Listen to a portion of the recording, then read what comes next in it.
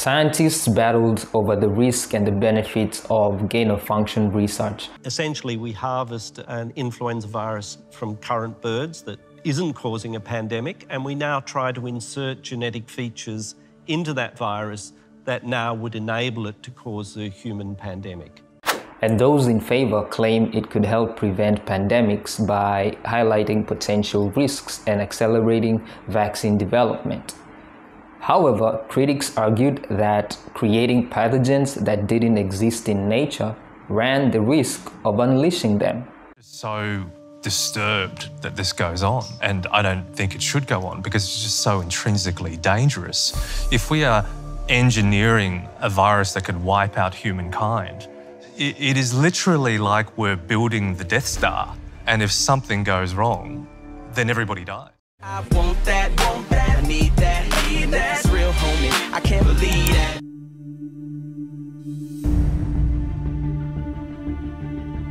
On the 16th of November 2002, the first corona epidemic broke out in Guangdong, China. Whether he knows it or not, he is sick, carrying a mysterious new virus. He checks into the Metropole Hotel, the 9th floor. And over the next 24 hours, he spreads the virus to at least 12 other hotel guests. It lasted 8 months, over which period 8,000 people from 29 different countries and territories were infected, and at least 774 died worldwide. In 2004, reports of a lab breach in China began. At the time, China's laboratories were said to be airtight, with safety practices equivalent to those in the US and other developed countries. However, there had been 4 incidences of SARS-related lab breaches, 2 occurring at a top laboratory in Beijing.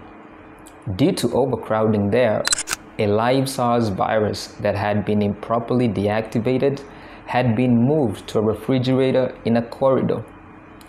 A graduate student then examined it in the electron microscope room and sparked another outbreak.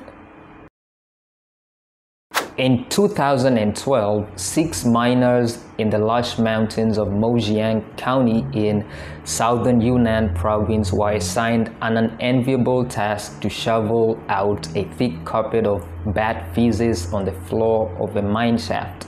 After weeks of dredging up bat guano, the miners became gravely ill and were sent to the first affiliated hospital at the Kunming Medical University in Yunnan's capital. Their symptoms of cough, fever, and labored breathing rang alarm bells in a country that had suffered through a viral SARS outbreak a decade earlier. You know, I've read the medical thesis, and I guess I'm a doctor myself, and what's described there, both the patient's symptoms, the course of the disease, their biochemistry, and the serology, says these miners were infected with a coronavirus. Now, in May 2014, 5 months before the moratorium on gain-of-function research was announced, EcoHealth secured a National Institute of Allergy and Infectious Diseases grant of roughly $3.7 million, which it allocated in part to various entities engaged in collecting bat samples, building models, and performing gain-of-function experiments to see which animal viruses were able to jump to humans. Later that year, in October, the Obama administration imposed a moratorium on new funding for gain-of-function research projects that could make influenza, MERS, or SARS viruses more virulent or transmissible. And it also requires us to continue the same path of basic research that is being done here at the NIH, that Nancy's is a great example of, so that if and when a new strain of flu, like the Spanish flu, crops up 5 years from now or a decade from now, we've made the investment. In 2015, Professor Shizheng Li, often referred to as China's Batwoman, a researcher at the Wuhan Institute I've mentioned before, published a report revealing that her team had identified 8 coronavirus strains found on bats in the Mojiang mines in China. And the paper says that the coronaviruses from pangolins in the Wuhan market pose more of an immediate threat to human health than the ones her team had found in the mine. Now, a research paper Professor Shi had previously published, gain-of-function experiments proved that the spike protein of a novel coronavirus could infect human cells. And using mice as subjects, they inserted the protein from a Chinese rufous horseshoe bat into the molecular structure of the SARS virus from 2002, creating a new infectious pathogen. Was it kind of like mind-blowing to you that there's this research being undertaken? Yeah, I don't think many people know about this.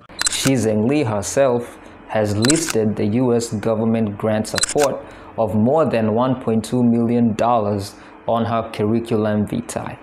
So, US funding, new virus. That's it. There may and likely will come a time in which we have both an airborne disease that is deadly. We worry that we may yet again have another pandemic, and it is almost inevitable that we will have another pandemic. 2018, EcoHealth Alliance was pulling in up to $15 million a year in grant money for the research in Wuhan Institute of Virology from an array of federal agencies, including the Defense Department, the Department of Homeland Security, and the U.S. Agency for International Development. I think an epidemic, either naturally caused or intentionally caused, is the most likely thing to cause, say, 10 million excess deaths. And that it's pretty surprising how little preparedness there is for it.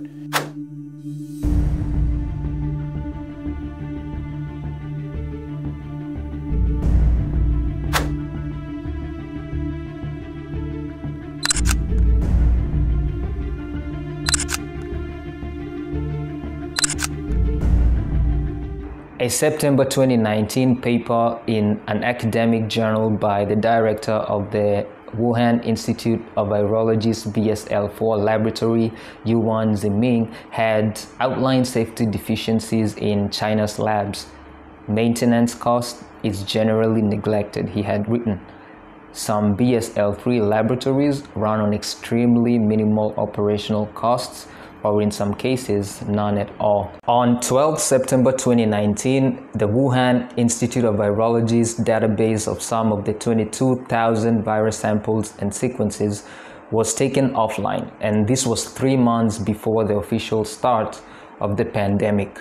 2 months later, 3 researchers from the Wuhan Institute of Virology sought hospital care a month before China reported the first case of COVID-19.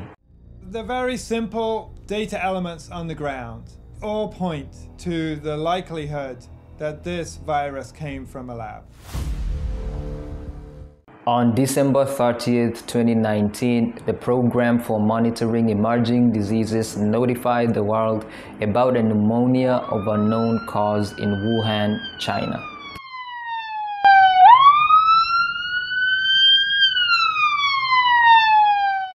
In January 2020, a Wuhan ophthalmologist named Li Wenliang, who tried to warn his colleagues that the pneumonia could be a form of SARS, was arrested, accused of disrupting the social order, and forced to write a self-criticism. He died of COVID-19 the following month, lionized by the Chinese public as a hero and a whistleblower. I've been your host, Twips. The channel is Intrinsic Kenya. Thank you for sticking through till the end of this long episode. I appreciate that. If you haven't subscribed yet, please consider being part of the family, and do give the video a like. Do share it widely. It really helps for the algorithm to pick it up.